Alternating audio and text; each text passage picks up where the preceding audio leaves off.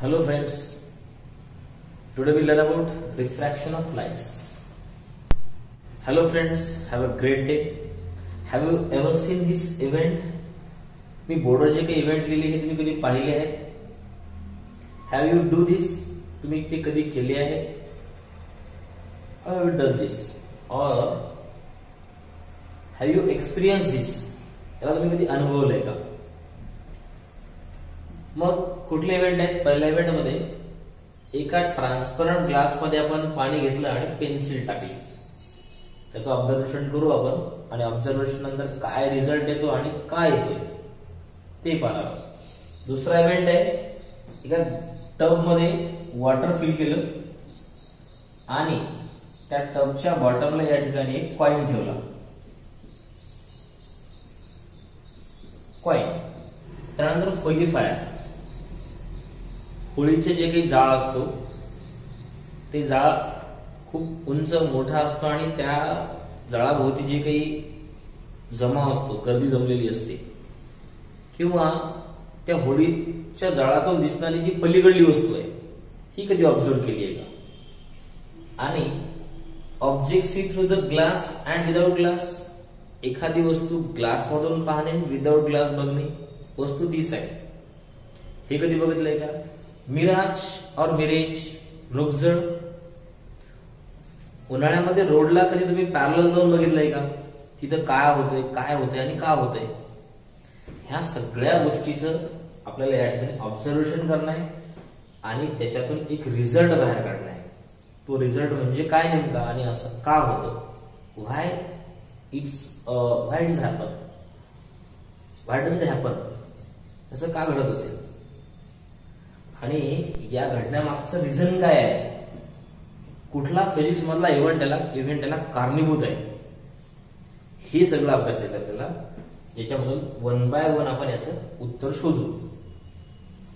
सुरुवातीला एका ग्लास मध्ये आपण ट्रान्सपरंट ग्लास मध्ये जे पाणी घेतलंय त्या पाण्यामध्ये जी पेन्सिल टाकली, ही पाण्यातली पेन्सिल आणि पाण्याच्या वरची पेन्सिल ही थोडीशी बेंड झालेली दिसते. सध्या ऑब्झर्वेशन करतोय आपण, ती का झालेली दिसते हे सध्या तिकडे गेलो नाही. नंतर एका टब मध्ये कॉइन ठेवलाय, तो कॉइन पाणी नसतं या ठिकाणी, ते एक विशिष्ट अंतरापर्यंत जाईपर्यंत आपल्याला तो दिसला असता, नंतर तो डिसअपिअर झाला असता, दिसता नसता. पण पाणी टाकल्यामुळे तुम्हाला ज्या ठिकाणाहून तो दिसला नसता, दिसत नव्हता पाणी नसताना, तो आता पाणी टाकल्याच्या नंतर त्याच अंतरावरून तो टब मधला कॉइन तुम्हाला दिसतोय. हा टब नॉन ट्रान्सपरंट आहे, हा प्लास्टिकचा टब म्हणून आपण याला. पण तुम्ही समजा इथे उभे आहात, तुम्हाला हा कॉइन दिसतोय, पण दूर दूर गेलं तर कॉइन दिसणार नाही. पण एक अशी पोझिशन आहे ज्या ठिकाणी तुम्हाला कॉइन दिसणार नाही, त्या पोझिशनला तुम्हाला हा कॉइन दिसू लागेल जेव्हा तुम्ही त्यात पाणी टाकलं. पाणी टाकल्याच्या नंतरची गोष्ट. त्यानंतर होली फायर बद्दल बोललोय आपण. होली फायर मध्ये त्या जाळाच्या पलीकडली एखादी बिल्डिंग, एखादी वस्तू, एखादं घर, एखादा व्यक्ती, तो तुम्हाला फ्लक्च्युएट होताना, मुव्हमेंट होताना दिसतोय. का होतोय ते नंतर बघू आपण. Object C through the glass and without glass, एखादी वस्तू काचातून पाहणे आणि बिना काचाने पाहणे, या दोन गोष्टी कशा वेगवेगळ्या येतात. समजा तुमच्या घरामध्ये एखादा कुठेतरी खिळा लावलेला आहे, तुमच्याकडे ग्लास आहे, चष्मा आहे, त्या चष्मा लावल्यानंतर त्या खिळ्याची पोझिशन आणि काढल्यानंतर खिळ्याची पोझिशन, ही पोझिशन थोडीशी बदलताना दिसते जागा त्याची. आणि मिराज, तुम्हाला रोडवर पाणी पडताना दिसते उन्हाळ्यामध्ये. हे सगळं जे काही होतंय याला एक फिजिक्स मधला इव्हेंट कारणीभूत आहे, तो म्हणजे refraction of lights. So students, today we learn detail in the refraction of lights. and topic मध्ये पुढे जाण्या अगोदर तुम्ही आमच्या चॅनलला सबस्क्राईब केलं नसेल, सबस्क्राईब करा, बेल आयकॉनला प्रेस करा. तुम्हाला यानंतरचे सगळे व्हिडिओज तुमच्या मोबाईल मध्ये मिळत जातील. सो स्टुडंट फ्रेंड्स, जसं की आपण मागच्या टॉपिक मध्ये बघितलं की एका ग्लास मध्ये वॉटर आहे, त्यात पेन्सिल टाकली आहे, ती बेंड झालेली आहे. एका टब मध्ये पाणी आहे, टब नॉन ट्रान्सपरंट आहे, त्यात एक कॉइन ठेवला, तर तो आपल्याला ज्या ठिकाणाहून दिसत नव्हता त्या ठिकाणाहून दिसायला लागला पाणी टाकल्याच्या नंतर. आणि जेव्हा पाणी टाकलंय नव्हतंय तेव्हा तो दिसत नव्हता. ते असं का घडलं असेल? होली फायर मध्ये जे काही मुवमेंट होतं ते आणि मिराज का दिसतंय, ह्या सगळ्या गोष्टीची जी काही कारण आहेत त्याला आपण शोधतो की दिस is the because of refraction of lights. So what is refraction of lights? नेमकं रिफ्रॅक्शन ऑफ लाईट्सला कसं डिफाईन करायचंय? त्या घटना त्या रिफ्रॅक्शन ऑफ लाईट्सला कशा लागू होतात, किंवा त्या रिफ्रॅक्शन ऑफ लाईट्समुळे तसं का होतं, किंवा त्यालाच रिफ्रॅक्शन ऑफ लाईट्स का म्हणायचं, ह्या सगळ्या गोष्टीला आपल्याला समजण्यासाठी पहिल्यांदा समजून घ्यावं लागेल रिफ्लेक्शन ऑफ लाईट म्हणजे काय. रिफ्लेक्शन ऑफ लाईट्स आपण शिकलो होतो in A type of throwing back of light in the source of medium. Throwing back of light in source of medium without absorbing it, म्हणजे जिथून लाईट ज्या source मधून गेले होते त्या सोर्स मध्ये परत येणे. सोर्स कुठला? सोर्स म्हणजे ज्या मीडियम मधून ते ट्रॅव्हल झाले, माध्यमातून. समजा आपल्याकडे मीडियम आहे व्हॅक्युम गॅसेस सॉलिड लिक्विड, समजा ते गॅसेस मधून गेले आणि गॅसेस मध्ये रिटर्न आले असतील, so it is called age reflection. Then solid to solid असेल also reflection, liquid to liquid असेल also reflection. But when it passes आपण बोलतानाही सांगितलं होतं की रिफ्रॅक्शन मध्ये आपल्याला दोन मीडियमचं काम पडणार आहे, किंवा त्या ठिकाणी पेअर ऑफ मीडियम असणार आहे. इथे एक मीडियम नसणार आहे, एक माध्यम नसणार आहे लाईट ट्रॅव्हल होण्यासाठी. लाईट धावण्यासाठी, लाईट रन होण्यासाठी किंवा लाईट रन होताना तर एका मीडियम मधून ट्रॅव्हल नाही करत आहे, इथे या ठिकाणी दोन मीडियमचं ट्रॅव्हलिंग होत आहे रिफ्रॅक्शन होताना. So what is refraction? काय दिसते या ठिकाणी? या ठिकाणी सुरुवातीला रिफ्लेक्शन काय आहे समजून घेऊ पहिल्यांदा. जसं की या ठिकाणी सुरुवातीला रिफ्लेक्शन नुसार याच्यावर लाईट्स पडतील आणि हे light rays without absorbing source जिथून निघले त्या ठिकाणी चाललेले, परंतु ऍक्च्युली निघले होते एअर मधून, गेले पाण्यामध्ये आणि पुन्हा एअर मध्ये आले. म्हणजे रिफ्लेक्शन काय झालं? From water to air, from water to air. मग वॉटर टू एअर अशा प्रकारचं लाईटचं ट्रॅव्हलिंग असेल तर पेअर या ठिकाणी मीडियम झाले दोन. आणि अशा पद्धतीमध्ये लाईटला ट्रॅव्हल होताना ज्या काही डिस्टर्बन्स आला त्या मीडियमचा डिस्टर्बन्स म्हणजे जो काही अडथळा आला, हवेत ट्रॅव्हल होताना तो सरळ गेला असेल, कारण हवेचे कण फार दूर आहेत, फार आहेत एकमेकांपेक्षा. पण जेव्हा तो वॉटर टू एअर येतोय तर तेव्हा त्याचा साधारणतः आपण जर विचार केला तर आपल्याला पाण्यात पोहणं सोपं जातं की हवेत चालणं सोपं जातं, तर आपण म्हणू की हवेत चालणं सोपं जातं. म्हणून या ठिकाणी लाईट ट्रॅव्हल होताना सुद्धा त्याला जे काही डिस्टर्बन्स, जे काही ऑब्स्ट्रॅक्शन, जो अडथळा आहे तो पाण्यामध्ये जास्त आहे हवेपेक्षा. मग जेव्हा तो पाण्यातून हवेत येतो तेव्हा त्याला स्पीड तिथे वाढेल, किंवा त्याच्या समथिंग अमाऊंट मध्ये काहीतरी डायरेक्शन चेंज होईल. सो दॅट बिकॉज ऑफ दिस, या सगळ्या कारणामुळे रिफ्रॅक्शन ऑफ लाईट्स होतं. म्हणजे नेमकं काय होतं बघा या ठिकाणी, changes in the direction of light when it travel or pass from one medium to another medium.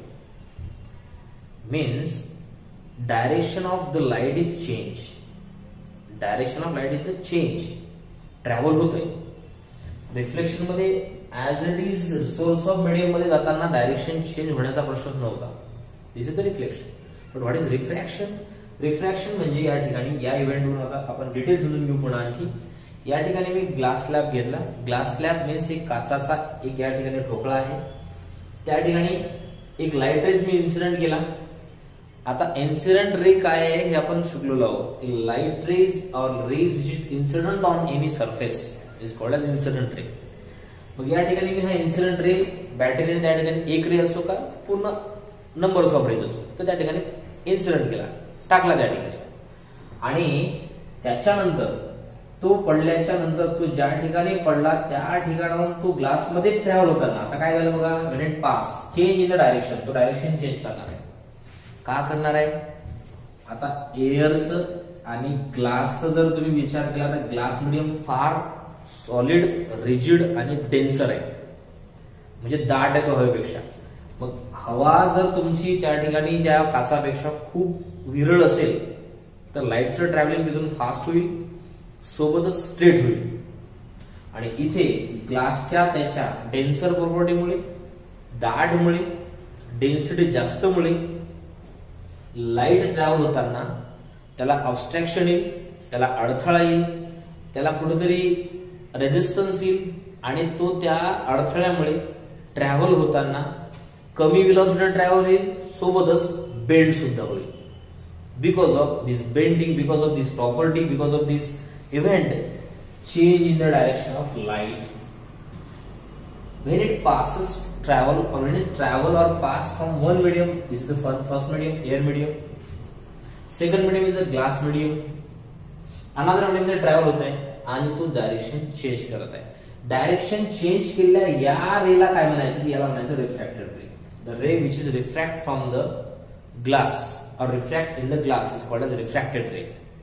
इथे या ठिकाणी काय होतं, इन्सिडेंट रे आणि रिफ्लेक्टेड रे अशा दोन रे होत्या. म्हणजे रिफ्लेक्शन मध्ये रे रिफ्लेक्टेड रे, रिफ्रॅक्शन होताना रिफ्रॅक्टेड रे. आता रिफ्रॅक्टेड रे आणि इन्सिडेंट रे, इन्सिडेंट रे ज्या ठिकाणी पॉइंट ऑफ इन्सिडन्स वर त्या ठिकाणी इन्सिडेंट झाली, तसा पॉइंट ऑफ इन्सिडन्स आरशामध्ये सुद्धा होता. ज्या ठिकाणी लाईट इन्सिडेंट केला होता तो पॉइंट ऑफ इन्सिडन्स. इथे सुद्धा आपण या काचावर या ठिकाणी लाईट इन्सिडेंट केला, त्यामुळे तो झाला point of incidence. Point of incidence म्हणजे ज्या ठिकाणी लाईट रेस टाकला ते पॉइंट आहे, तो बिंदू. मग त्या ठिकाणी एक नॉर्मल काढायचा असतो, जसं आपण आरशावर काढला होता तसा या काचाला सुद्धा नॉर्मल काढतोय. तो असतो या काचाला 90 डिग्री मध्ये परपेंडिक्युलर. परपेंडिक्युलरचा मिनिंगच 90 डिग्रीचा मेजरमेंट असतं. तर तो 90 डिग्रीचा मेजरमेंट, ते 90 डिग्रीचं मेजरमेंट काय शो करतं, त्या ठिकाणी या नॉर्मलचं आणि या ग्लास स्लॅबचं 90 डिग्रीचं मेजरमेंट, या ठिकाणी हे झालं तुमचं नॉर्मल. आणि इन्सिडेंट रे आणि नॉर्मल मध्ये जे काही अँगल तयार होतो, जे आपण इमॅजिनरी नॉर्मल लाईन काढली, हा असतो तुमचा अँगल ऑफ इन्सिडन्स आय. काय असतो, angle of incidence I. Angle made by the ray, incident ray, angle made by the incident ray to the normal is called age angle of incidence. आता प्रश्न हा पडतोय आणखी की या इन्सिडेंट रेने या ग्लास स्लॅब सोबत सुद्धा एक अँगल तयार केला, तो अँगल वेगळा. आता तो कसा मेजरमेंट करायचा, जसं नॉर्मलचा आणि याचं मेजरमेंट किती असतं, ग्लासचं 90 डिग्रीचं. सपोज इन्सिडेंट अँगल तुमचा 60 डिग्रीचा आहे, मीन्स कोणतं मेजरमेंट, इन्सिडेंट रेचं आणि नॉर्मलचं याचं मेजरमेंट 60 डिग्रीचं आहे. तर तुमचं हे रिमेनिंग मेजर असणार तुमचं 30 डिग्रीचं. म्हणजे तुमचा ग्लास स्लॅब मधला आणि इन्सिडेंट रे मधला सुद्धा अँगल कॅल्क्युलेट करता येतो. कधी कधी आपल्याला याचं मेजरमेंट देतात आणि हे विचारतात, कधी कधी हे देऊन हे विचारतात. आपल्याला हे सांगावं लागेल 60 डिग्री असेल तर हे 60 डिग्री नसणार आहे. इथे अँगल ऑफ इन्सिडन्स एवढा अँगल ऑफ रिफ्रॅक्शन नसतो, त्याचा रूल वेगळा आहे. त्या ठिकाणी असं असतं की अँगल ऑफ इन्सिडन्स पेक्षा अँगल ऑफ रिफ्रॅक्शन हा थोडा स्मॉलर असतो. लेस than angle of incidence, that is less than 60. आपण 60 घेतला म्हणून, जर त्या ठिकाणी दुसरा असता अँगल तर तो त्यापेक्षा लहान असता. बट रिफ्रॅक्टेड रे हा, रिफ्रॅक्टेड अँगल हा लहान काय, अँगल ऑफ रिफ्लेक्शन लहान काय, because of the direction change of the light is towards normal. ही जी काही नॉर्मल आपण इमॅजिनरी लाईन काढली होती, ही कोणाकडे फ्लक्च्युएट झाला, हा रेस कोणाकडे झुकला, तर तो नॉर्मलकडे झुकला. नॉर्मलकडे त्याचं बेंडिंग झालं, त्याच्यामुळे अँगल ऑफ इन्सिडन्स पेक्षा अँगल ऑफ रिफ्रॅक्शन थोडा लहान झाला. मीन्स या ठिकाणी या नॉर्मलकडे जर त्याची बेंडिंग झाली असेल तर याच्यामध्ये मेजरमेंट कमी झालं. आता पुन्हा काय होतं, हाच रिफ्रॅक्टेड रे जर जेव्हा तो पुन्हा या ग्लास मधून एअर मध्ये पुन्हा एंट्री करतो, एअर मध्ये पुन्हा त्याचं ट्रॅव्हलिंग होतं पुढं, तेव्हा तो जसा या ठिकाणची प्रॉपर्टीज आहेत त्याच्यापेक्षा अपोजिट प्रॉपर्टी दाखवतो. मीन्स जसा तो एअर टू ग्लास येताना टुवर्ड्स नॉर्मल होता, तसा त्या ठिकाणी या ठिकाणी सुद्धा इथे नॉर्मल म्हणू शकतो आपण, कारण हा इन्सिडेंट इथे झाला आणि इथून तो रेज ग्लास मधून एअर मध्ये येताना ग्लास या नॉर्मल पेक्षा तो अवे जातोय, so away from the normal. So when light rays is traveled from air to glass, then the refracted ray is fluctuates or bending towards normal. When light rays is travels from glass to air, they are traveling or passes away from the normal. ती normal पेक्षा दूर जाईल. ह्या सगळा एक जो काही concept शिकला तो आहे रिलेटेड आपला रिफ्रॅक्शन ऑफ लाईट्स. यानंतरच याच्यावरच आधारित आपले lodge of refraction, refractive index, हा सगळ्या कन्सेप्ट आपल्या याच्यावर आधारित असतील. आता हे व्हाय असं का घडलं याबद्दल थोडं आणखी डिटेल जाऊ आपण. एअरचं डेन्सिटी आणि ग्लासची डेन्सिटी या दोघांच्या डेन्सिटी, त्या घनतेमुळे, त्याच्यातील असलेल्या कणांच्या गर्दीमुळे एअरची गर्दी आणि काचाच्या गर्दीमध्ये एक फरक आहे. काचाची गर्दी जास्त आहे, त्यामुळे तिथून लाईट ट्रॅव्हल होताना जनरली आपल्याला घ्या ना, आपण गर्दीतून जाताना आपला स्पीड कमी असतो. जेव्हा आपण एखाद्या ओपन स्पेस किंवा फ्री स्पेस मधून ट्रॅव्हल करतो त्यावेळेस आपला स्पीड जास्त असतो. तसंच या ठिकाणी जेव्हा light rays travels from the air और through the air, it travel with more velocity and straight. And weight light travels in the glass, म्हणजे त्या ठिकाणी डेन्सर मीडियम मध्ये, रेअर मीडियम च्या पेक्षा डेन्सर मीडियम मधून ज्यावेळेस पास होते त्यावेळेस it travels with slow velocity and with bending. म्हणजे ती त्यापेक्षा पहिल्यापेक्षा थोडस ट्रॅव्हल होताना जी काही ती स्ट्रेट लाईन होती त्यापेक्षा ती वेगळ्या अँगलनं किंवा वेगळ्या डायरेक्शननं ती मोड घेते आणि त्या पद्धतीने ती ट्रॅव्हल करते. आतमध्ये पुन्हा नाही बेंडिंग होत त्याचं. एकदा तिला डायरेक्शन तशी घेतली, ती आपल्याला शिकायचे लॉज ऑफ रिफ्रॅक्शन मध्ये की तसे कोणत्या प्लेन मध्ये असतात ते, तो पॉईंट तिथे क्लिअर होऊन जाईल. पण एकदा तो या ठिकाणी ग्लासमध्ये त्याने एंट्री केली की त्याचं ट्रॅव्हलिंग त्याच डायरेक्शनवर राहील, पण स्लो वेलोसिटीवर राहील. This is the this is the refraction of lights. So friends, this is the refraction of lights in detail. This is the base of the total topics. Means जे काही आपण इव्हेंट घेतले होते, होळीचा, मृगजळ मिराजचा, त्यानंतर पेन्सिल बेंडचा आणि त्याच्यानंतर डिस्पर्शन घेणार, रेनबो घेणार, ह्या सगळ्या तारे लुकलुकतात का, म्हणजे white twinkling star at night, हे सुद्धा रिझन आपल्याला याचमुळे कळणार आहे. तिथे तुम्हाला प्रश्न पडणार आहे की सर त्या ठिकाणी ट्रॅव्हलिंग होताना लाईट तर फक्त एअर मीडियमच येत आहे, तरी सुद्धा त्याचं ट्विंकलिंग कसं होत आहे, हे सुद्धा एक मॅजिकली गोष्ट आपल्याला समजून घ्यायची आहे. ती नेक्स्ट व्हिडिओ मध्ये बघणार आपण. याच्यामध्ये डिफरंट टाइप्स ऑफ इव्हेंट्स याच्याशी रिलेटेड कसे आहेत आणि मीडियम कशा प्रकारे त्यांनी रोल प्ले करतात. आणखी म्हणजे व्हॅक्युम मीडियम असेल, means without no air, no particle is called vacuum.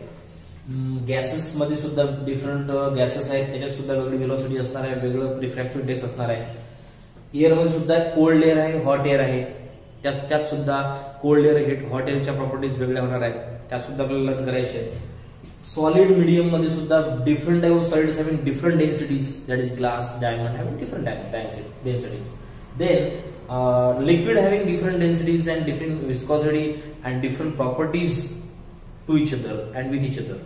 So next videos किंवा नेक्स्ट टॉपिक मध्ये आपल्याला शिकायचं आहे, जे याच्याशी रिलेटेड सगळा काही टॉपिक आपल्याला या टॉपिक मध्ये आहे. रिफ्रॅक्टिव्ह इंडेक्स आहे, डिस्पर्शन आहे, रेनबो फॉर्मेशन आहे, ट्विंकलिंग स्टार आहे. हा सगळा टॉपिक आपल्याला या बेसमेंटच्या वर्षावरच पूर्ण करायचा आहे. So thanks.